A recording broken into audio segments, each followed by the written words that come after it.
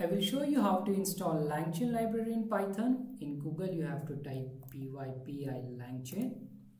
Then you have to click on this first link. When you come on this page, you will see that pip install LangChain. You have to click here, copy to clipboard. Now open command prompt. In Windows, type cmd. And then you just have to right click here, press enter. This will start the installation.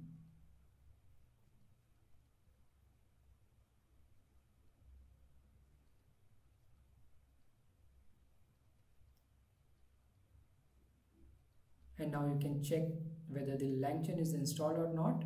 Here you will write import LangChain.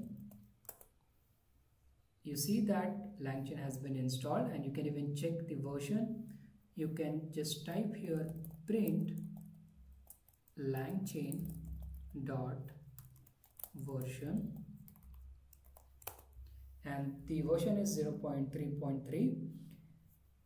This is how you can install the LangChain library and you can start creating your LLM apps. I hope you enjoyed this video. If you like my video, you can subscribe to my channel. Thank you for watching.